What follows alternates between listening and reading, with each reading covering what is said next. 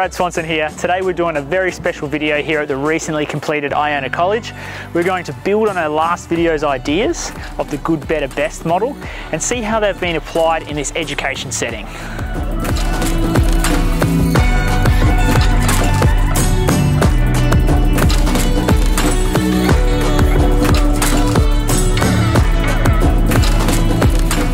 So to take you back to last month's video, we talked about good lighting, being functional lighting for the space and task, better, being lighting for the people and to create visual comfort, and lastly best, using accent lighting controls to enhance the visual environment. This is not your ordinary learning space. Obviously much thought has been put into the design, planning and all aspects of this build. With non-conventional spaces requires non-conventional lighting, and breaking away from the traditional classroom is the way that schools are moving forward to create learning environments that foster creativity and focus. The classroom. We all remember our old classrooms, and for most of us they were fluorescent battens or troffers spaced out over our heads and everyone facing the front of the room.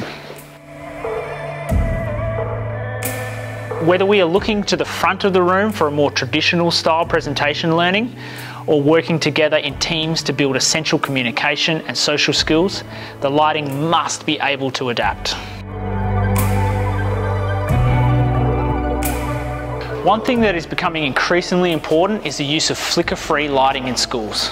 Flicker-free lighting can assist in limiting temporal light artifacts, which are undesired effects on a person's visual perception, such as flickering. Visible flicker is distracting and irritating, but it doesn't end there. Both visible and invisible flicker have been linked as a major cause of migraines and headaches, along with eye strain and general discomfort in spaces where people are spending prolonged lengths of time. Example, the classroom. So let's run through this collaboration space. Firstly, students have the ability to control the lighting themselves. Between the downlights and the linear, they can set the dimming levels to create the perfect environment for quiet or focused times during the day. They can also select areas to sit for different tasks, workstations or couch areas, and also a reading area where the colour temperature is lower to allow for a more relaxed reading environment. But 4000K in the majority of the space where more screen-based and focused learning would take place. To wrap up this video, let's recap a few of the main points. Looking back on the good, better, best model, we found all elements of the matrix. Sufficient task lighting, having visual comfort through low glare and dynamic control, also indirect and accent lighting in all areas from classrooms to collaboration spaces.